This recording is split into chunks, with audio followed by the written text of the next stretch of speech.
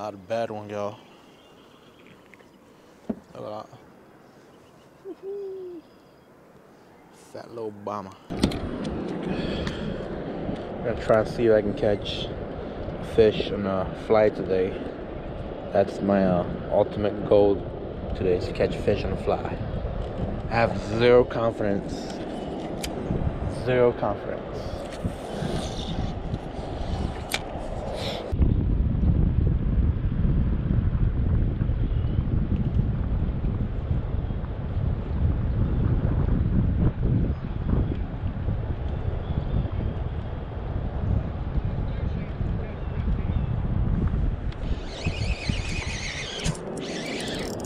Caught one, bro. Caught one on the fly, yo.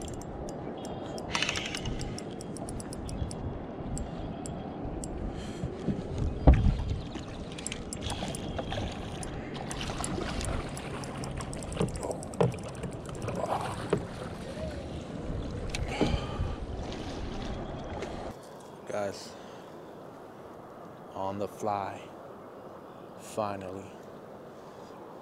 Let's go. 21 inches.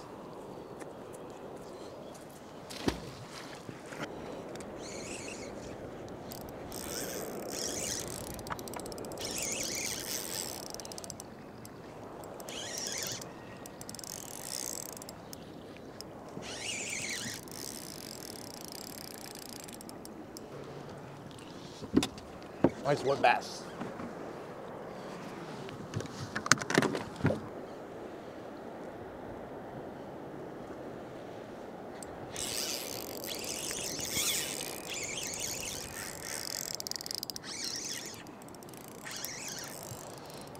Oh no.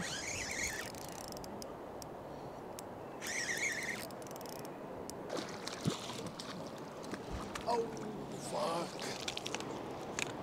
Lost him, bruh.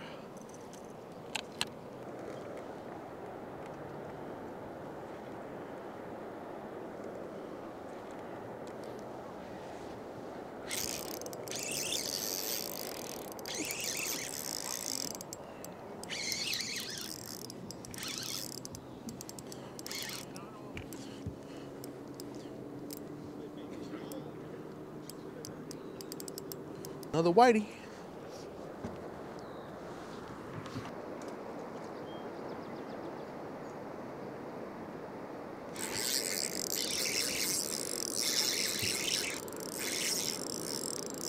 On the fly, boys, on the fly.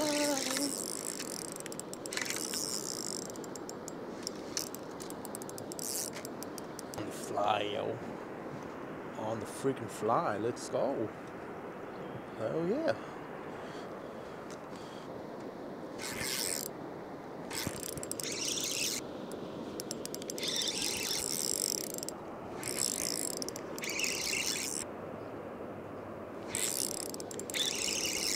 Money.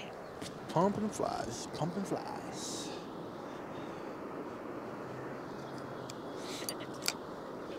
Guys, I still don't know what I'm doing with this fly. I'm trying to figure something out, but it's been kind of random. Been a lot of jerking and twitching, lifting the weight off the bottom a bit. Sometimes I'm not even moving the bait, I'm just moving the fly. Once the current takes the flow of the line, I'm just kind of jerking the fly back to me without moving the weight. So it's kind of stationary. But if it gets slow, then I kind of hop the weight back a bit to me. Kind of hit it in the paws.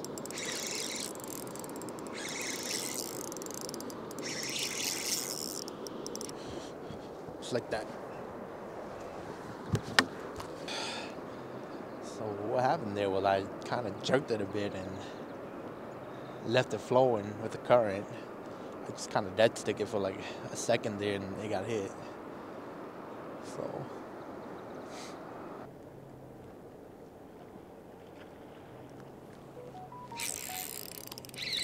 On the fly, baby.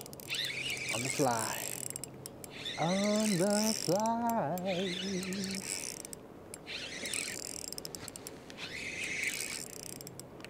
On the fly, baby. Oh yeah.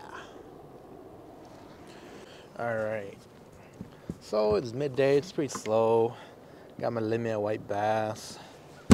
Got my got a few walleyes in here. Guys, I was literally counting my fish, left a fly on a dead stick, and caught a fish. That is insane, Yether. That is insane. Dead stick, the fly on the dead stick.